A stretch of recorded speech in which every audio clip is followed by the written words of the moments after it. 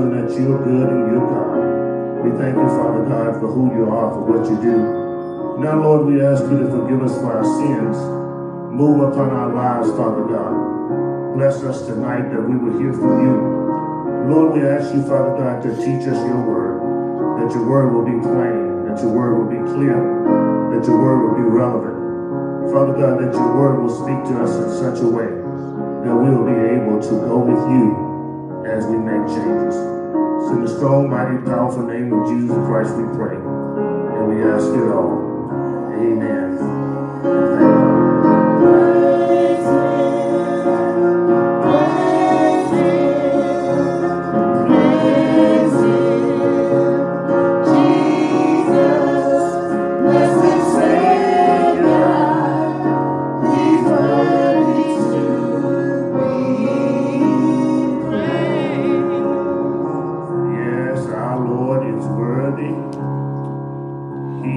Worthy to be praised.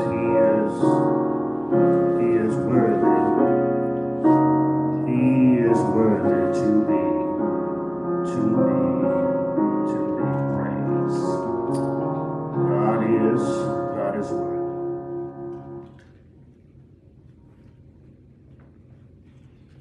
Amen, amen. Our God is worthy to be praised. Hallelujah to the Lamb. Thank God for who he is and what he has already done. God is worthy to be praised. Hallelujah. We're still experiencing God from the Experiencing God book. Some of you who were linked into our Zoom, please link into it again. We are on page number 23, page 23. Experiencing God, he deals with the first reality. Matter of fact, tonight we deal with the first three realities.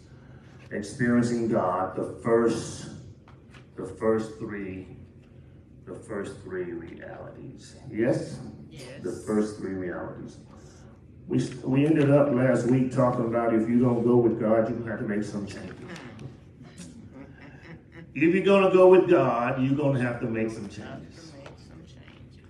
You're going to have to make some changes in your life. And when we look at Exodus chapter 2, chapter 3, and chapter 4, will somebody tell us what's going on? Give us a clear picture of what's going on. Exodus chapter 2, 3, and 4. Exodus chapter 2, 3, and 4. There's a man there that's middle-aged, as they would put it. Who's the character? Exodus chapter 2. Moses, Moses himself is the character. Who's another character in Exodus chapter 2, 3, and 4? Jacob. God, right? God. God is the other person. Sister Daisy, you got the microphone? Exodus chapter 2, chapter 3, and chapter 4. Exodus chapter 2, 3, and 4. And God is the character there, and Moses is the other character. Yes? Yes. God is the character, and Moses is the other character. What's going on there? Tell me, what's another character? A person, a thing that's not a person. Who's the character there? What's the other thing that's in that text that's not a person? Which is? In Exodus chapter 2, Exodus chapter 3, Exodus chapter 4, there's a thing there that's not a person. The burning bush. There's a bush burning. The bush is on fire. The bush is burning. So tell me what's going on in Exodus chapter 2, Exodus chapter 3, and Exodus chapter 4. In Exodus chapter 2, Moses is being born. And who issued a decree? Pharaoh, that to kill all the boy babies. And Moses is his mother placed him in the river. Mm-hmm. And his sister was watching, and Pharaoh's Pharaoh's daughter, help me out. Pharaoh's daughter saw the baby crying, and then the sister came and asked if she could go get a Hebrew mother to nurse the baby. And she went and got Moses' mother, and she nursed Moses, and then she gave the baby, gave Moses to Pharaoh's daughter. I get it mixed up. Okay, I think that's it. You not only got mixed up, you mixed us up. Well, that's the gist of kind of like the story. Okay, so Moses. So Pharaoh wants these babies dead. Why does he want them dead? Brother Miles.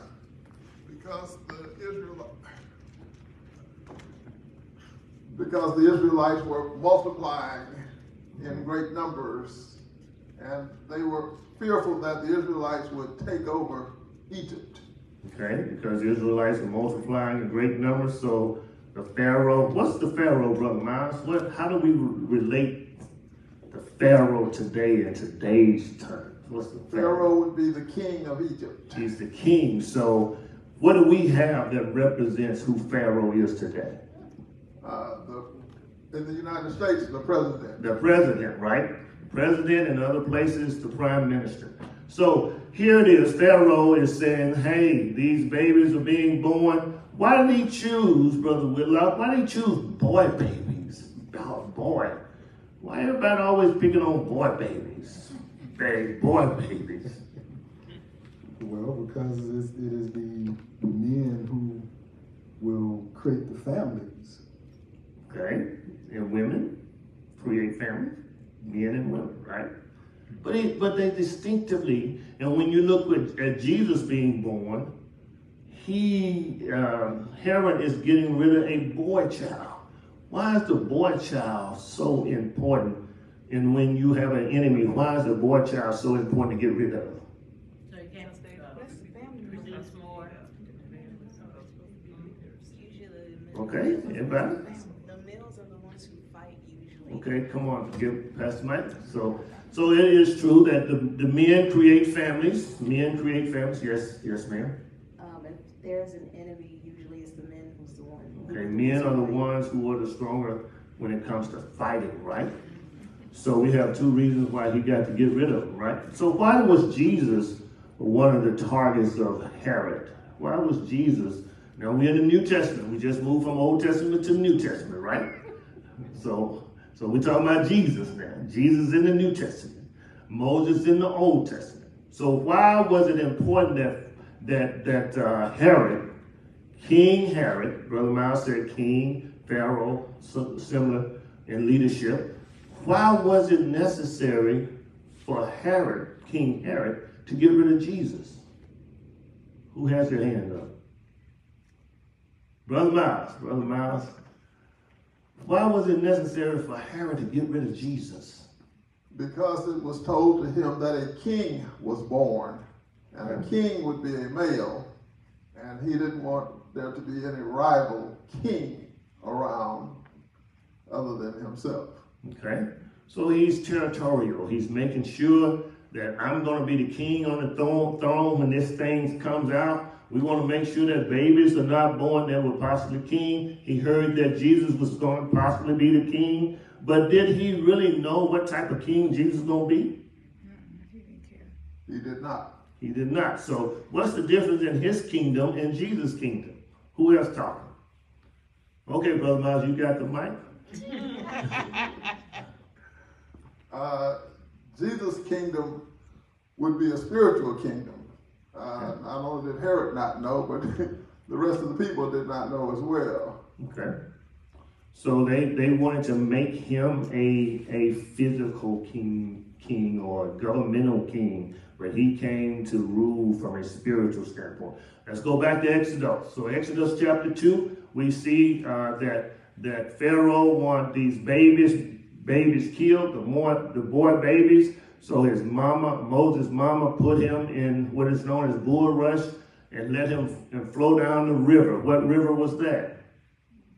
The Nile River, right? He's floating down the river, and the Pharaoh's daughter is bathing. She hears this baby crying, and God gives her compassion for Israelite baby. She has compassion. So, who was watching? Moses' sister, right? Her name is Miriam, right? Remember Miriam, when they came out of Egypt, Miriam played the tambourine. Miriam played the tambourine. This is Moses' sister. So she runs and gets a Israelite woman, right? Why does she run and get this particular woman? That's the mother. It was the mother of Moses, the mother of the baby, right? So she goes and gets Moses' mother. And let me tell you how God set things up. It is amazing how God, in his infinite wisdom, will set things up. When Moses is supposed to have died, his mama nursed him, and Pharaoh's daughter protected him. Are you with me? God has such great wisdom until he is able to put some blessings and some people in your way that will keep you when you're supposed to be dead. Any witnesses in the house? When you're supposed to be a victim, God will make you a victorious person. Isn't that awesome? Nobody can do it like God can. Babies being killed all around, Moses being saved because he's being saved for a godly purpose. What happens in Exodus chapter 3? Anybody got any cliff notes? Cliff notes. What happens? Exodus chapters 3 and 4. You can give me all of it at one time. Exodus chapter 3 and 4, something else happens. That's when Moses went up to the mountain, and then that's when he met his wife. And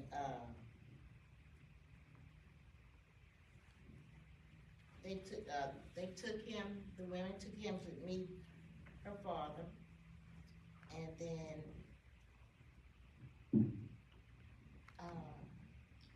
I'm too fast for this. Somebody else go ahead. Okay, so in chapter 2, he meets Zipporah. Right, let's go to chapter 3. In chapter 3, Moses getting in touch with this burning bush. He comes to the burning bush. Why is this burning bush important? Bushes burn all the time, right? Number one, why was it important? Number two, what was unique about this bush? Number three, what happened at the bush? Number one, why is this bush important? Who has the mic? Pass the mic, please. Pass the mic. Pass the mic. Pass the mic to somebody who don't want to look at you and don't want you to give them the mic. Okay, why is this bush important? It wasn't being burned up. You use the mic. So the bush is important. Why is the bush important? Why is the bush important? The bush was not burning up. It wasn't being consumed. Okay, that's what makes the bush unique. It was burning, but it wasn't being consumed. The lady behind you wants the mic. Yes, that lady. All right. What's another thing about this bush? It was to get his attention. It was to get his attention. So all these bushes could be burning, but this one bush gets his attention. God has a way of getting your attention. Even when you don't know God's getting your attention. How many people have had some burning bushes experience where God got your attention? In the 21st century, sometimes God has to get our attention with tragedy. But not necessarily always. God wants to get your attention without taking you through stuff. God wants to get your attention. How many people in the room God has gotten your attention? The song says God is trying to tell you something. Who wants to share that time that God got their attention? Anybody? Who wants to share? All right. I'll say that when God got my attention, You need to use the mic, honey. Okay. Please use the mic. Okay? God got my attention. If you just talk of personally, I had 3 wrecks, and each one I was saved. But I was already saved and in God's and dwelling within God's word. But after those 3 wrecks, each one I was saved. They were devastating. That's when God got my attention to know that all that he brought me through, it was for a purpose.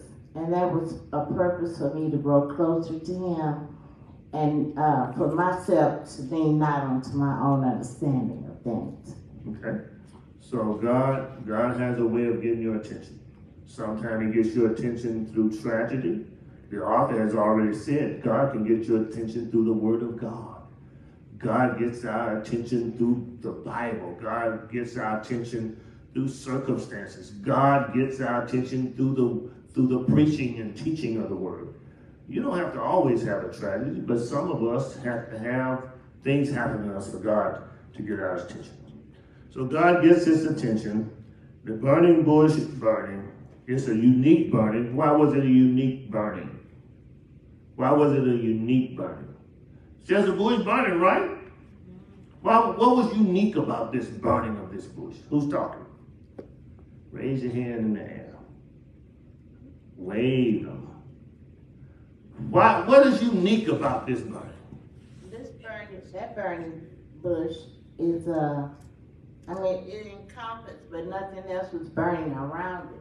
Okay, and it was sacred because Moses had to take off.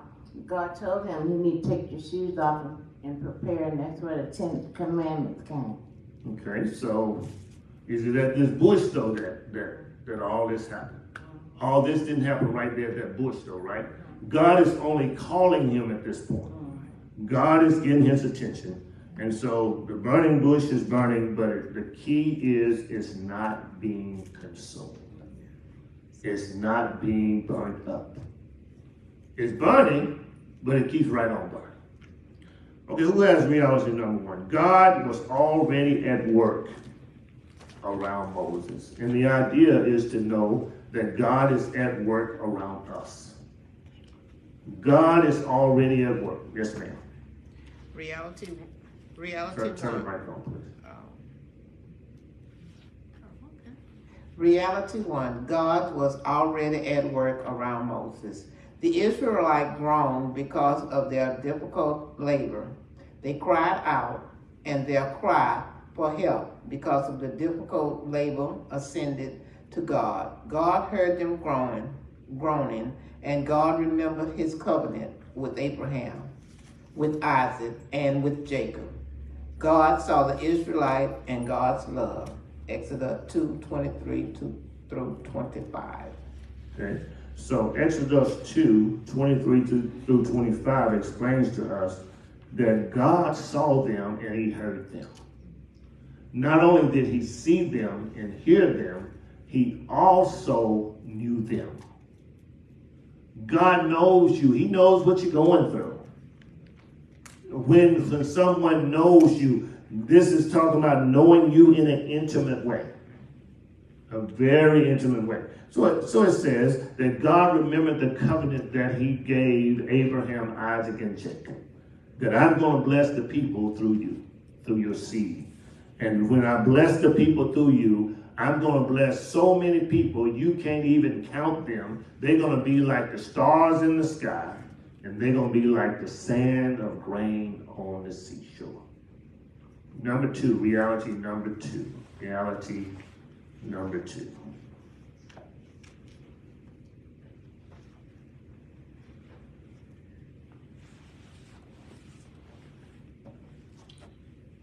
It would be good if you keep the mic on and just, well, unless you're going to cuss.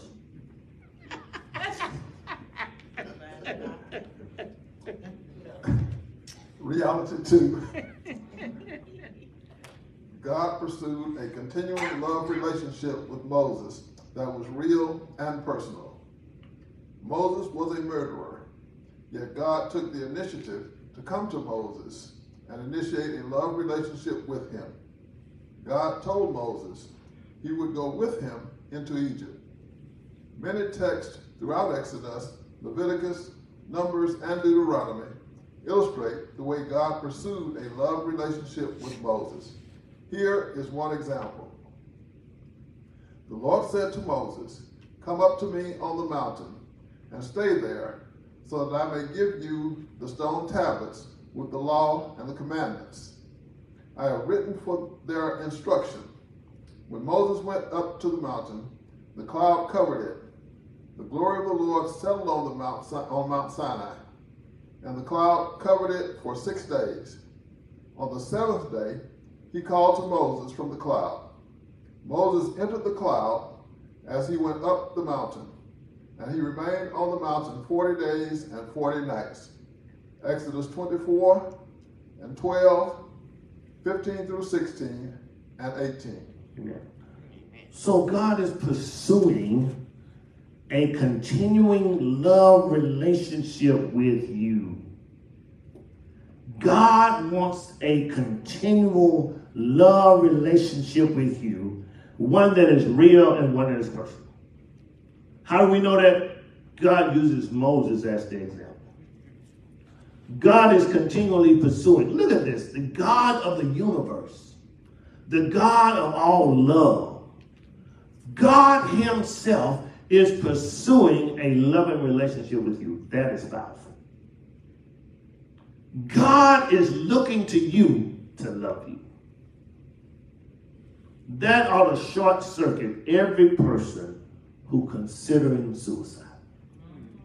God is pursuing a love relationship with. People say they try to do suicide because they don't feel loved. But let me just share with you, God loves you. He loves you just the way you are. God loves you so much until he's constantly running and pursuing a relationship with you. It is the small term. This is a very small term when you compare what God is doing for us. It is the boy that runs when the bell rings at school to get her books and carry it to her locker. She didn't want to have anything to do with him because she's looking at Jeff. But he runs. I mean, he sits in the front seat at the door so he can run when the doorbell when the school bell rings to change class, so he can go to Elaine's house or Joanne's house or Jennifer's house or walk her to her house or walk her to her next class. He's running. He's pursuing. The word pursue means to hunt somebody down. God is hunting you down. God is pursuing a love relation to you. And it's a continual pursuing that he can give you everlasting love. Not only do people don't want what God has, but they push God away when he comes. Not all of us, not all the time. Some of us know that God is loving on us and we want God to love on us. But many times people who don't feel love don't know how to identify love when it comes. The wise writer said there are four things I don't understand. He says he doesn't understand a snake on a rock. He doesn't know how the snake can stay on the side of the rock. He doesn't understand a ship at sea. He doesn't understand a eagle in the air, how the eagle can fly and soar, look the sun dead in his eye and never flinch. Look at the sun eye to eye and never flinch.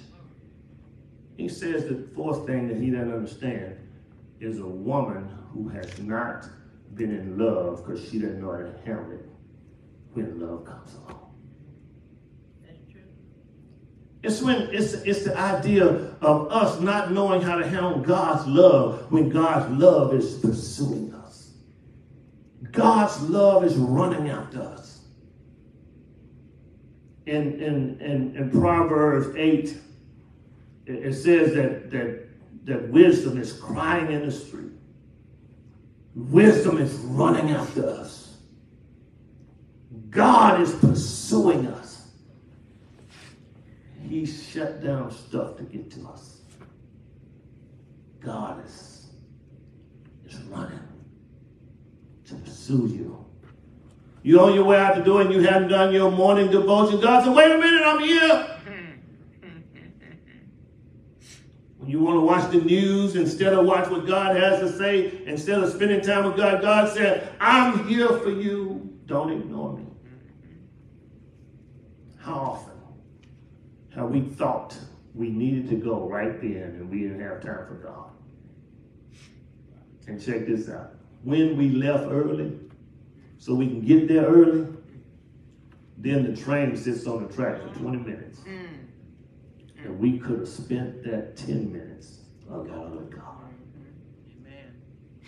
God is trying to get our attention. You said that the burning bush is burning and it's not being consumed because it's getting men, women, boys, and girls' attention. What does God have to do to get your attention? How does God handle his pursuit of you to get your attention? I'm too busy. I got this thing going on with my family. I got these things going on at home. God, I'm too busy to read your word. God is running after us. He's pursuing us. God is madly in love with us. God wants us to stop for a moment just to spend some time. Have you ever been so busy you didn't have time to read? You didn't have time to study?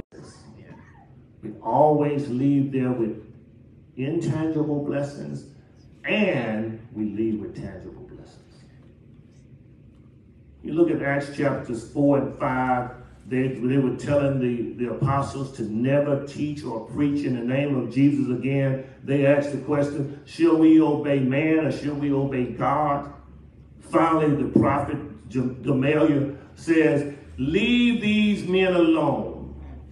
He says, I can tell, and the people said, we can tell that they have spent time with God. They're not educated, they hadn't gone to seminary, but we can tell they have spent time alone with God. Gamaliel says, leave them alone. He says, leave them alone because if it's not of God, it's going to come to naught.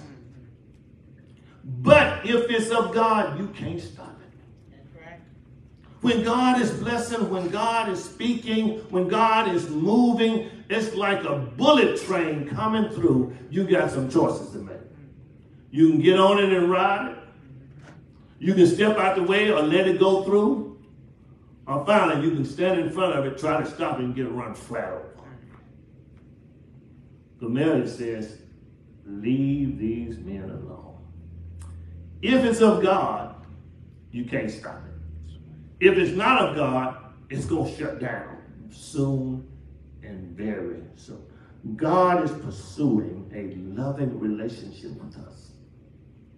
And he wants to love us over and over. He can love us better than anybody else can. That's right. God can love you better than any woman, any man, any child. God is pursuing you. And you say, I ain't got time. Ain't nobody got time for me. God is running after you. He's running after you. Jesus asked his disciples, do you just follow me for bread and for meat, for fish and loaves? God is pursuing us. He's chasing after us. He's running after us just to show us how much he loves us. Isn't that awesome?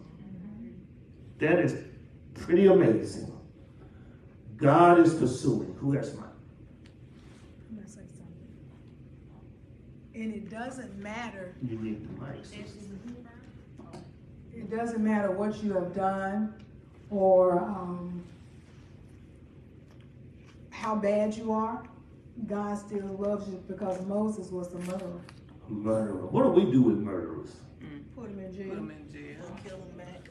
And how do we feel? Somebody said, kill them back.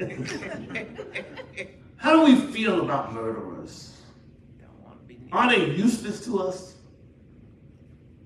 Kill one of your loved ones, they're pretty useless to you, is where we come to the conclusion of, realistically. But God uses somebody that's messed up already. A preacher get called to preach. While he's standing there accepting his calling and making his announcement, folk in the audience saying, he was just a dope dealer last year.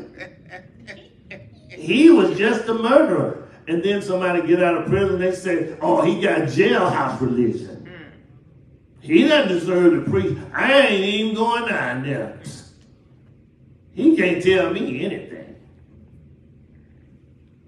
But God, thank God you ain't God. Thank God that you are not God, because God uses us when we messed up.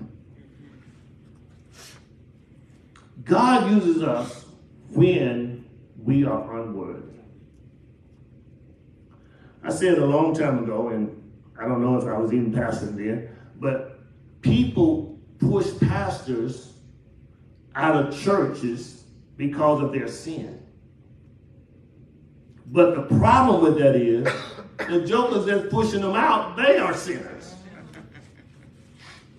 The number one reason why you should get rid of your pastor is if he's not teaching and preaching the word of God. Because you hired him to teach and to preach, or you elected him, or you selected him to teach and preach God's word. A famous person in our communities was elected to a high-powered position.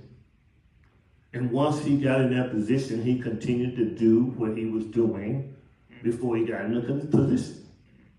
Everybody knew he was doing what he was doing before he got in the position. But once he got to that level, they began to shun him, talk about him, and be disappointed with him. But he was doing the same thing in the other leadership role. And we still selected him. It wasn't a secret. But once he got on this level, we just can't put up with that. But if we're for right, we can't put up with it whether he has a leadership position or not. Because sin is sin. Yes, God holds those in leadership more accountable to a stricter punishment. That's why I tell you all the time, I take total responsibility even when I'm not here. It's on me. Whatever happens, I can't control it. I can just pray about it, but at the end of the day, it's my responsibility to handle the outfall, to handle the fallout, to handle the tragedy. My responsibility. Take full responsibility. Whatever has happened, whatever will happen, I got to deal with it. Because I'm in leadership. And real leaders take full responsibility. God takes a man that was a murderer and put him in a leadership position. And as you continue to read the book of Exodus, as you read from Exodus 2 all the way through Exodus 30, you will find Moses, 32 I think. You will find Moses, this murderer chosen as the leader. He goes up and he complains to God. God said, what are you doing up here talking to me about them people? I called you. You get back down there and give them more instructions of what I said. Now, Moses had nothing to do with building the golden calf. But God got on Moses. Isn't that something? When they got to the Red Sea, the people complained. God dealt with Moses. The people say, let's go back. Moses says, stand still. God says, go forward. God takes those who are not worthy and makes them worthy. And I'm so glad about it. Why do you think I'm glad about it? Because I realize and I confess I'm unworthy. Messed up then, messed up today. I'm just messed up. And y'all following somebody who's messed up. My. Thank God for grace. Thank y'all for looking beyond my faults. Y'all look beyond my faults. If you didn't, God looks beyond my faults and he sees our needs. A murderer. Somebody who killed somebody. And one Israelite said, you gonna kill me like you killed that Egyptian? So Moses takes off, goes to running, and when he goes to running, he runs to the bush. Reality number 3. Reality number 3. Reality number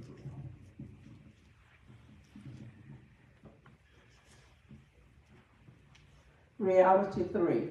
God invited Moses to become involved with him in his work. I have come down to rescue them, the Israelites, from the power of the Egyptians, and to bring them from that land to a good and spacious land. Therefore, go. I am sending you to Pharaoh so that you may lead my people, the Israelites, out of Egypt. Exodus 3, 8, and 10. God uses this same murderer to go lead a whole nation out of slavery. A whole nation. Theologians believe it was around 2 million people that he got charge over, that he has responsibility of. Bless you. You have 2 million, if theologians are right, you have 2 million people yakking at him, complaining at him at the Red Sea. 2 million people complaining at him when they get to the place called Mara, bitter water. 2 million people saying, we want some food, we want meat this day, we want bread this day, and Moses, you got to get it because you brought us out here. God gives them food. Then they get thirsty. God gives them water. And Moses finally got a little attitude with him. What did Moses do when he got attitude with him? What did he do? God says, speak to this rock, and if you speak to this rock, then I'm going to give them fresh, cool water. Moses got an attitude. He got sick and tired of him. He said, Lord, have mercy. He talked to the Lord gives him the answer, then he goes and does what he wants to do. He does what he wants to do. He doesn't speak to the rock. He hits the rock. He strikes the rock. He didn't do it just the way God had said to do it either. He strikes it. He hits it. Sick and tired of being sick and tired. He just got tired of it. He strikes this rock, and guess what happens? The same water that God was going to give to them, if he had spoken to the rock, the water flowed out. Why God did that? Because he is a merciful God. That tells me that God will bless us. He will give us mercies even when the leader messes up. Isn't that something? Even when the leader messes up, God was merciful to them. He gave them mercy. He gave them mercy. Next, let's look at the questions, number 2, on page 23. Reality 1, what was God already doing for Israel? What was God already doing for Israel? What was God already doing for Israel? We just read those 3 passages of Scripture. What was God already doing? He heard their groaning. He heard them crying in the midst of hard labor. They cried out. God was already making a plan to deliver them. God was preparing Moses even as he was murdering. I want to tell you, even while you're messing up, God is preparing a way for you to be what he has called you to be. We have such a merciful God, such a gracious God. We have a God that looks beyond our thoughts. He sees the people needs. He sees our needs. And that God who sees our needs keeps right on blessing us. Be aware of Romans 6 where Paul asked the question, shall we continue in sin because grace abounds? No, not at all. Don't keep trying this thing. Don't keep trying God. Don't keep bailing off into it. because God is merciful. What was God already doing for Israel? He was preparing a way for their deliverance. Reality 2. What evidence demonstrates God wanted a real and personal relationship with Moses? In other words, what demonstrates that God wants a personal and real relationship with you? What is it in reality 2? That God wants a personal, a real relationship with you. It says that God is constantly pursuing you. God is constantly looking at you. God is constantly looking for you. So what demonstrates that God is constantly looking and revealing himself and looking to Moses? Right there in the second pericope. It says, come up here on the mountain. Stay there that I may give you the stone tablets. When Moses went up the mountain, the cloud covered it. The glory of the Lord settled on Mount Sinai, and the cloud covered it for 6 days. On the 7th day, he called to Moses from the cloud. How many of you spent 6 days with God? How many of you spent 6 hours with God? How many of you spent 6 minutes with God? You know, there are a bunch of self-help books out there. And in these self-help books, they tell you how you can get along with God. Some of them say, just spend 5 minutes alone with God. Others say, spend 10 minutes alone with God. But let me just share with you. Sometime you begin to spend time with God, you ought to get caught up with him until your time just keeps going and keeps going and keeps going. That doesn't mean you lay there and go to sleep. It means spend quality, conscious time. Be conscious about it. Be intentional about it. Spend quality time alone with him. Spend time alone. Quality time alone with God. Spend some time alone with God so that you can get to know him and he can get to know you. God is running after you. Moses entered the cloud as it went up to the mountain. As it went up the mountain, he remained on the mountain 40 days and 40 nights. Good God Almighty. Now, God, you pushing it now. 40 days? How long is eternity compared to 40? There is no comparison. 40 days. People say stuff like, preacher, I got to work. I ain't got time for that. I got children to feed. Baby needs diapers. But what happened before you had all those responsibilities? Did you spend quality time alone with God? God wants us to spend quality time. The Bible said that the cloud was present, covered it for 6 days, and on the 7th day, God called Moses from the cloud, and Moses entered the cloud as he went up the mountain, and he remained on the mountain for 40 days and 40 nights. Now, it didn't say that Moses went up there to stay up there 40 days and 40 nights. But when he got there, he spent time alone with God. How many of you went out of town to visit somebody and you only took 3 days of clothing with you? And all of a sudden, they ask you, well, don't you want to stay for a week? And because you love them so much, and you want to spend some quality time with them, you just stayed there for a week. I'm telling you, parents know how to get you.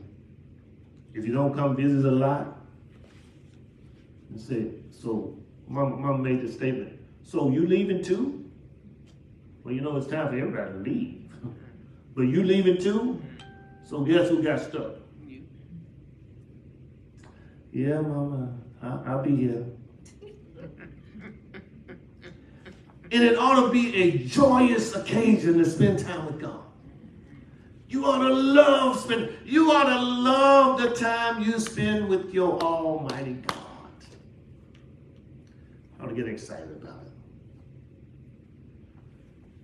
Reality 3. How did God involve Moses in the work he was already doing?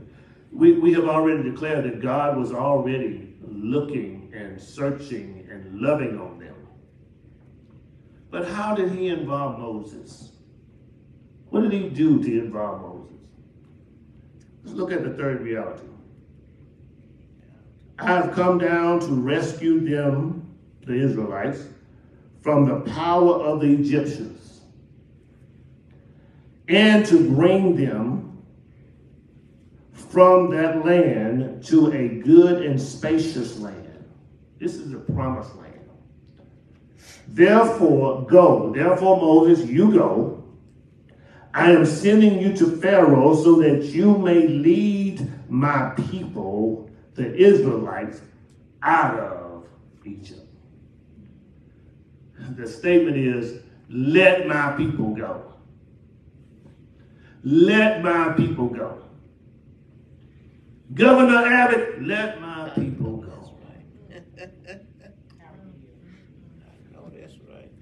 Let my people go. And the thing about it is, if you choose not to let my people go, and God is determined to make sure you let my people go, when God is determined, guess what? You can shake it as long as you want to. But sooner or later, when God gets sick and tired of getting sick and tired of being sick and tired, you don't let my people go. Yes? Yeah. Sister Derek. Yes, sir. Thank you. Number 1, God was accomplishing his purpose in the world. Even though Moses was an exile in the desert, he was on God's schedule, in the fullness of God's timing. In the middle of God's will, when God was about to deliver the children from Israel, the importance factor was not God's will for Moses, but rather his will for Israel. 2, time and again, God invited Moses to talk with him and to be with him. God initiated and maintained a growing relationship with Moses. The relationship was based on love, and God daily fulfilled his purpose through Moses. For example of the love relationship, you can see Exodus 33, 7 through 34, and 10. Numbers 12, 6 through 8. God's purpose was to deliver the Israelites. God's work through Moses to accomplish his purpose. God was accomplishing his purpose in the world. You see, our world is this big. God's world is infinite. Our little world, you know, sometimes we just focus on our little thing, our little world. God, this is what I want you to do in my little world. And God does what he does in our little world, but God has a whole world that he's in charge of. God is willing to use you in accomplishing his will in the whole world. Where are you in God's utilizing you to accomplish his will in the whole world? Where is God calling you to accomplish his will? And he didn't do it because Moses was living in a penthouse. The Bible says that Moses was an exile in a desert. It doesn't matter where you're located. God knows where you are, and he doesn't have to use GPS to find you out. God knows when you are, and God has his own schedule. How many of you can witness that God got his own schedule? He has his own time, his own schedule, and God will schedule you in whenever God wants to. That's why the senior saint says, he may not come when you want him, but he always on time. And so if he's always on time, then God has perfect timing, and he does not deal with our time. That's right. It is our responsibility to create a loving relationship and meet God where he's loving us. And then leave it to God to do the rest. In the fullness of time, God has perfect timing. In the fullness of time, God calls us and he initiates our mission. He initiates an ongoing loving relationship with us. God's purpose was to deliver the Israelites. Sometimes we paint God in the corner to be a small God. And we think God's purpose is to deal with our stuff and our stuff only. He is such an awesome God that he's able to deal with our stuff and the whole world's stuff all at one time. But here in the text, God's purpose was to deliver the Israelites. And he uses Moses to accomplish his purpose. Last paragraph, page 23. Last paragraph, page 23. Whenever God prepares to do something, he reveals to a person or his people what he's going to do. Amos 3:7 says, "Indeed, the Lord God does nothing without revealing his counsel to his servants, the prophets." God accomplishes his work through his people. This is the way God will work with you. The Bible is designed to help you understand God's ways. Then when God starts to act the same way in your life, you will recognize that it is he who is working. Amen. Look at what it says. The book of Amos, Amos 3:7. "Indeed, the Lord God does nothing without revealing his counsel to his servants and his prophets." Whenever God prepares something, he prepares it and he reveals it to people. He reveals it to his people. He reveals it to his servants. Whenever God is about to do something, he gives us a vision of it. He tells us about it. He shows us what he's doing. And I'll be the first to testify that, Lord, I ask God sometimes, Lord, what are you doing? Lord, I can't see it, but I trust you. Lord, I have never seen it done this way, but I trust what you're doing. I have to trust God even. Somebody said, I have to trust him when I can't track him. I have to trust him when I can't see him. I have to believe what God is doing is for my good and the good of the whole world. In 2016, I just couldn't see it. But I believe God is doing something even today. Let me tell you, the night of 2016, November, I couldn't see it. Like, God, how you let that come through here? Well, how you let that happen? But I have to trust him regardless of who is the king on the throne. I got to trust him. I got to believe that God is doing something, and it's my responsibility to enjoy this loving, continual relationship with God, so much so until I trust him regardless of what happens. The question is, will you trust him? Will you trust him even when it doesn't make sense? Burning bush does not consume, doesn't make sense. Using a murderer called Moses doesn't make sense. Telling Moses to go somewhere and he can't even talk and go and speak. And God was so merciful, I'll send your brother with you. He'll interpret for you. He'll speak for you. It's a guy that I grew up with, that pastors in Jackson, Mississippi. Growing up, he stuttered way more than I did. He couldn't get 2 words out. And every now and then he still stutters when he speaks. But now he's a bishop of a mega church. And when he preaches without stuttering at all.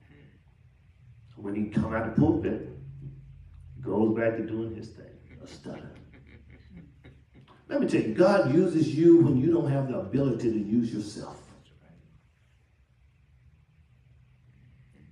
So this pastor, this bishop, he's able to speak the word powerfully, with conviction, and people respond well, even though he was not qualified to just stand and be a public speaker.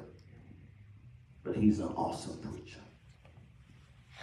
Amazing. God does miracles right before our eyes when people say we can't. When people count you out, God counts you in. That's what he did with Jesus. People counted Jesus out. People counted us out. But when Jesus died on Calvary, he gave us another chance. Not because we deserved it. Not because we were so spiritual. Jesus gave us another chance because of God's amazing grace. And he's given us another chance tonight. The door of the church is open. The door is open. You gotta trust Jesus as your personal Savior. God is giving somebody tonight another chance. Another chance to get it right. Another chance to be blessed of God. God has given us another chance just to involve ourselves with where he is already at work. God has given us another chance to slow down long enough so he can love on us with this pursuing, loving relationship.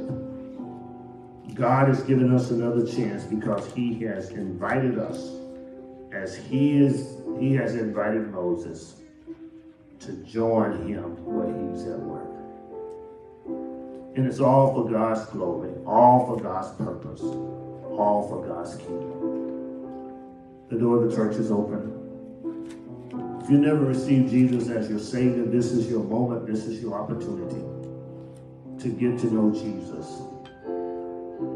If you can just believe this simple story that over 2,000 years ago on a hill called Calvary, Jesus died for you and he died for me.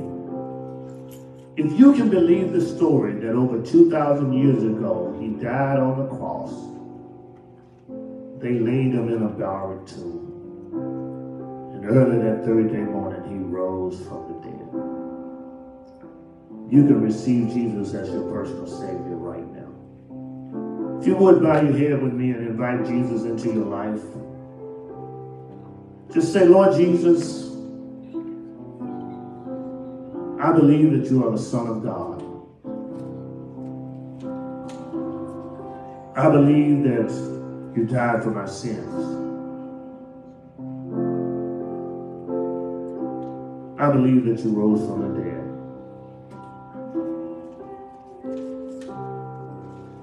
Now come into my life and make me a new person. Thank you for saving my soul. In Jesus' name I pray. Amen and thank God. We believe if you honestly prayed this prayer, you are now born again, and that when you leave here, you're on your way to heaven. Inbox us and let us know that you received Christ as your Savior. If you want to join a good Bible teaching church, I recommend the New Beginning Church, where Jesus is the captain, where Jesus is the center of attention and the main attraction. Please let us know. We thank God for who he is and what he's already done. We serve the awesome and the amazing God. We thank God for who he is. It is offering time. It is time to give through tithes, offering, and sacrificial gifts. It is offering time. If you want to give electronically, you can give by way of Zelle. Our Zelle account is Lifting.Jesus at yahoo.com. Lifting.Jesus Lifting.Jesus@yahoo.com. Our Zelle is Lifting.Jesus@yahoo.com. If you want to mail in your gift, you can mail it to P.O. Box 503, Missouri City, Texas, 77459. And that is P.O. Box 503, Missouri City, Texas, 77459. P.O. Box 503, Missouri City, Texas, 77459. Please be advised that on Sunday we will be in church at 9 a.m. for Sunday school. We'll be here also at 10:30 a.m. for worship service. During that worship service, we will be commissioning our missionaries that are going on our domestic mission trip. We'll be commissioning them and praying for them as they travel, praying for them that they will reach souls for Jesus Christ. So all of you who are traveling for the mission trip, please attend on Sunday and look forward to being commissioned to go out and win souls for Jesus Christ. We'll also have communion Sunday. We'll have communion where we will fellowship and break bread one to the other. Are there praise reports or prayer requests? Any praise reports, prayer requests? Sister Darrington, what's the name of your apartment complex? Zelle Scales. Again? Zelle Scales Apartment. Zelle Scales. We're lifting up Zelle Scales apartment. We're lifting that apartment before the Lord. We're praying for the residents. We're praying for the family members. Just Pray for Raynetta Weber. Raynetta Wilbert Weber. Raynetta, who's writing down? Can you write that down for me, please? Raynetta Wilbert. Raynetta Weber. Raynetta Weber. We're praying for the Sister Darrington's apartment. If you want to give to our mission trip, you can still do that. Please let us know that you will want to give. Let us stand to be dismissed.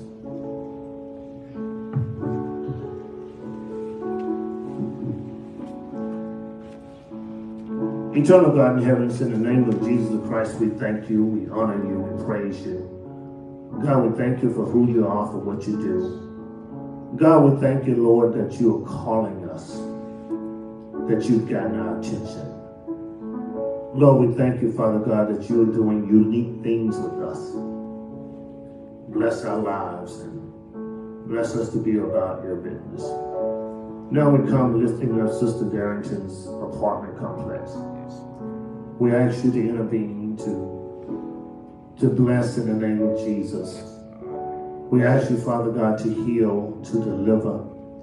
We ask you, God, to make your presence known.